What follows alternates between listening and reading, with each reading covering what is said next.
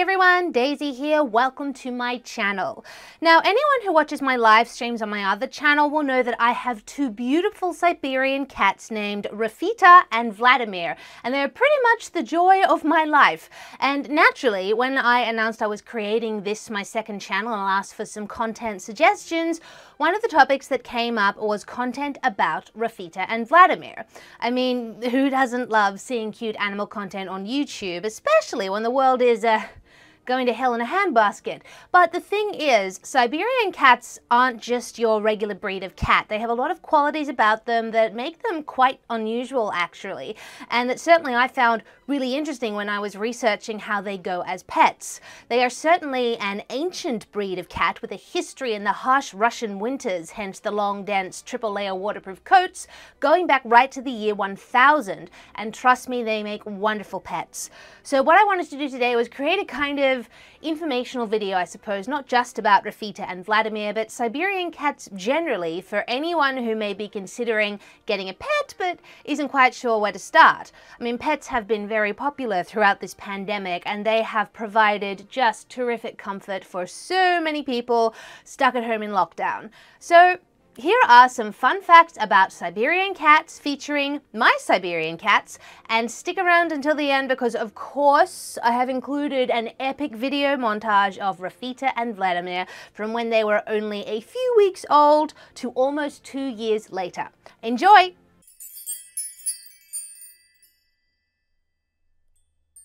Number 1, they are hypoallergenic. Yep. Everyone, there is a breed of cat that is hypoallergenic. So basically, what makes people allergic to cats isn't fur. You know, there's a common misconception that what makes people sneeze and cough, etc., is that there's too much fur coming from the cat. It is actually a protein in the cat's saliva that people are allergic to. So obviously, they lick themselves, it gets caught in their fur and the dander, they shed, and that's what makes people cough and sneeze, etc.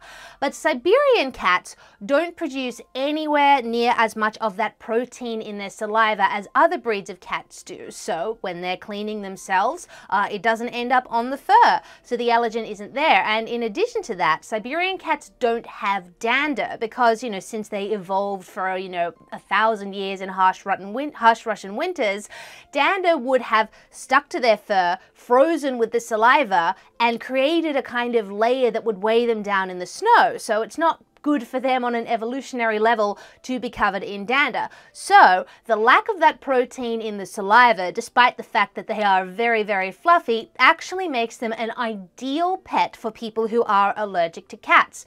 And in fact, my fiance is very allergic to cats, like coughing, sneezing, eyes watering, etc.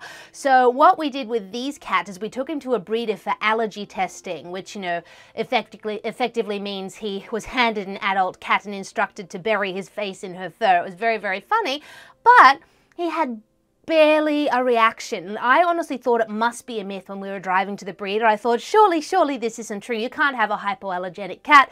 But yeah, it didn't bother him at all. And any other cat he encounters coughs, sneezes, eyes watering, all of those uncomfortable things. So really, if you are allergic to cats and you've always really wanted one but thought, oh gosh, I'll never be able to do that, Siberian cats are definitely hypoallergenic.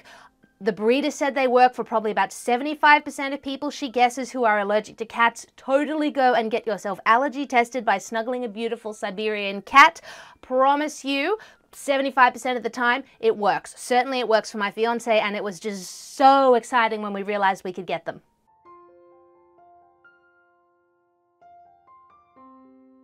Number 2, they make a lot of really weird, funny noises that you just would not expect from a cat. I mean, most cats have your kind of standard meow and that's it, but Siberians, they literally chirp. Like when they're content, they go from purring to making a noise that honestly sounds like a pigeon or a dove cooing, and it is just absolutely adorable.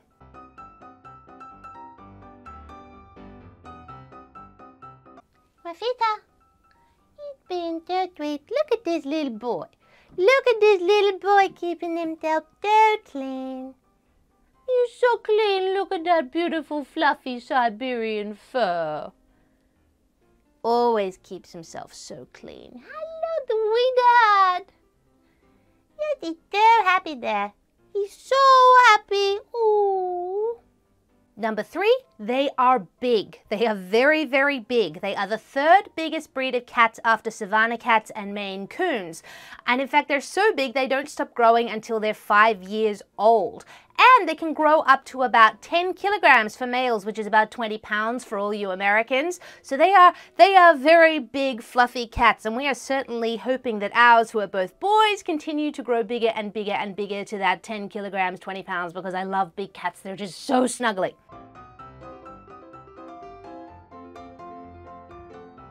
Number 4, they have a very similar temperament to dogs. Now, there is this myth about cats is that they're always really aloof and have a bit of a god complex, and you never really know if they love you or if they really want something, you know. Well, there's a degree of truth to that. Generally, with most cats, I don't find that to be the case. I think that is just an ugly rumor spread by dogs who were jealous of all the attention the cats were getting. And certainly, Siberian cats in particular are especially affectionate and especially loving and have what you would typically expect from dogs in terms of their temperament. They will follow you around the house, they greet you at the door, they come and they jump over you and sniff you, and Vladimir literally tries to groom my fiance and I, like he gives us licks at our foreheads like he does to Rafita. It's so adorable. So yep, they get on really well with children, they got on really well with other pets, and if you are looking for, you know, the personality benefits of a dog but with the kind of lower maintenance care that you need for cats, then a Siberian cat, definitely the way to go.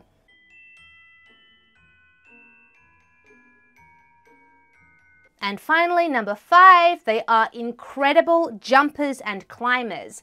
The Siberian cat's back legs are particularly long, longer than their front legs, which gives them a very kind of powerful muscular frame and a bit of a sort of elegant curve to their backs. Again, probably from having to clump through the snow in Russian winters for hundreds and hundreds of years. And that makes them the most fantastic jumpers. I mean, Vladimir in particular, you should see him get from one place to another. And it was very funny when he was a tiny little kitten, when all he wanted to do was explore and jump around, but he was just a bit too small to get quite where he wanted to go. I once saw him launch himself into thin air from the top of the cat tree, expecting to reach a chest of drawers on the other side of the room.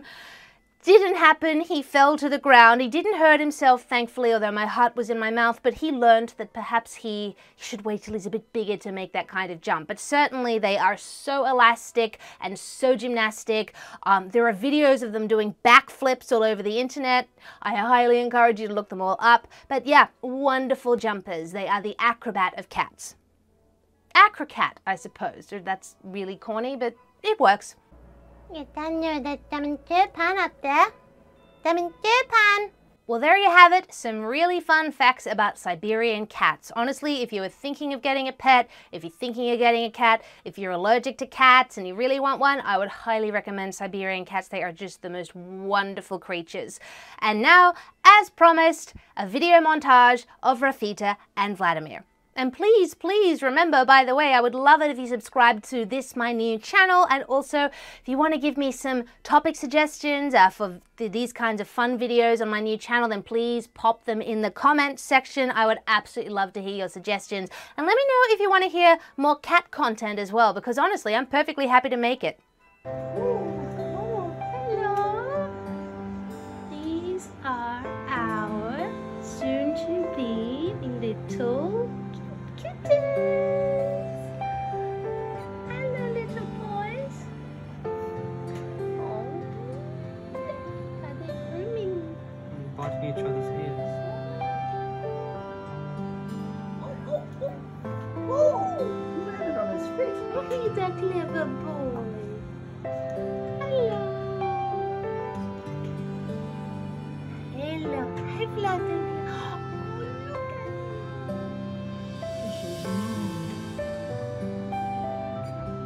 He's down on the floor. Oh, are you scared?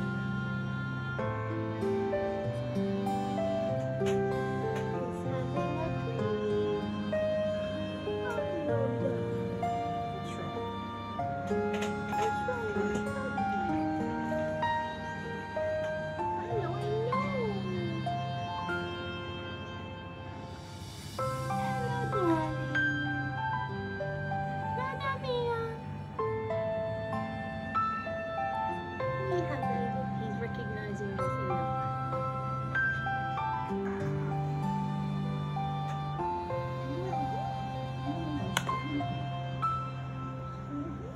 Yes, you pounce. He pounces.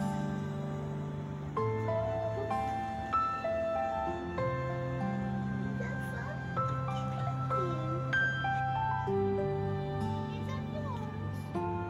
Look at the difference here.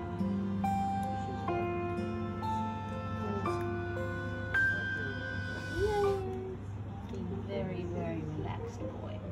Yes.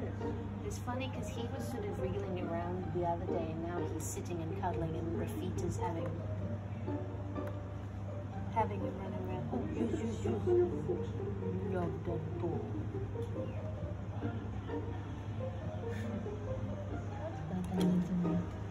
Hello, little.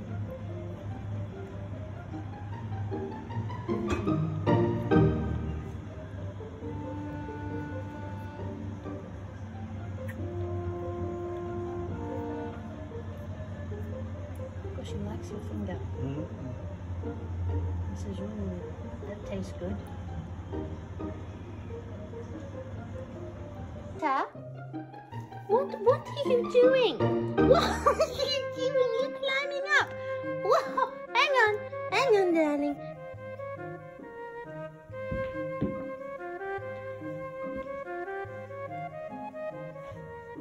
Hello.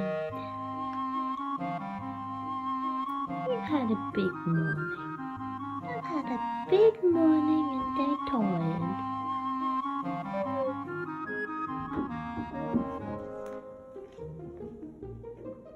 What you doing, Vladimir? Is that Mommy's dressing gown? Oh, is that yours now? You're biting it.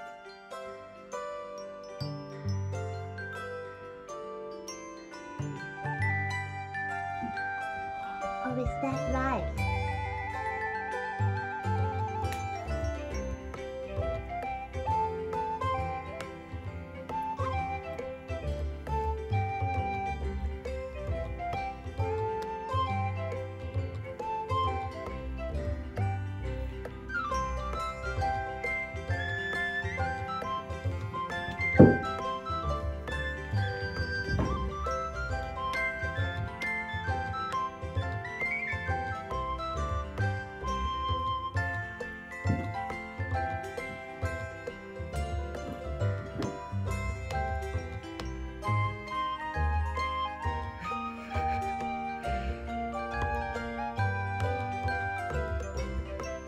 You comfortable?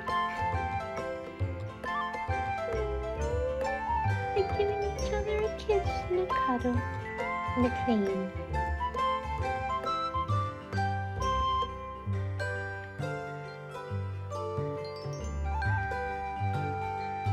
Baby, they love each other too much.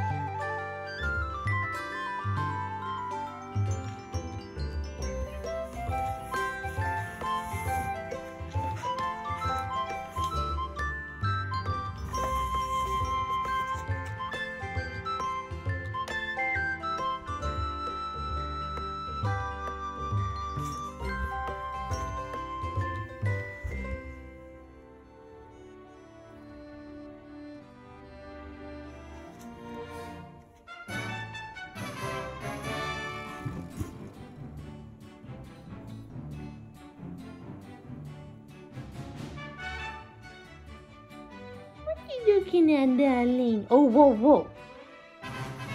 You're gonna bite Mommy's pics? Oh, yes. You're biting it. Don't bite Mommy. Don't bite Mommy. You're biting Mommy's pinky. You're trying to break in. Oh! Excuse you?